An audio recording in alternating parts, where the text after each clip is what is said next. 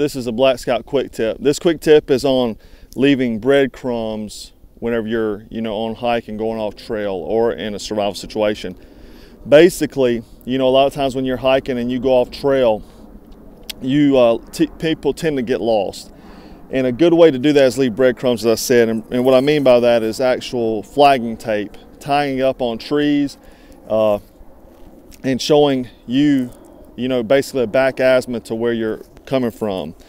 Another good thing about flagging tape is that in a survival situation, if you have to attempt to self-rescue, you can leave these along your trail, and you can actually take a magic marker and write down your time and date that you passed through there. And this will help the search and rescue teams identify your trail, where you were at what time, and at what rate of speed you're moving to find you better. But this was another Black Scout quick tip. Thanks for watching.